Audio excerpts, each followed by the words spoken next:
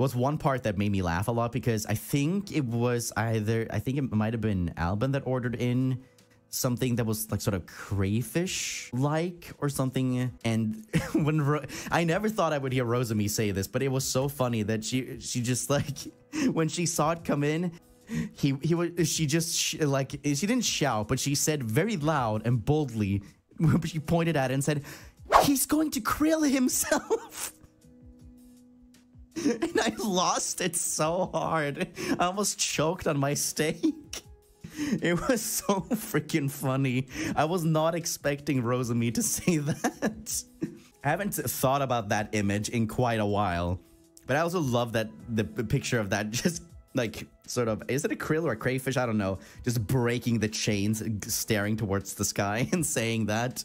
Pop off, Rosemi. I mean, I guess. Finally, I can quill myself. No! No, that's so bad. That's so bad. No, please don't make that a thing. Don't make that a thing. I do not need to see under Yikes Memeland, I'm going to quill myself. That's horrible. That's horrible. Don't make that a thing.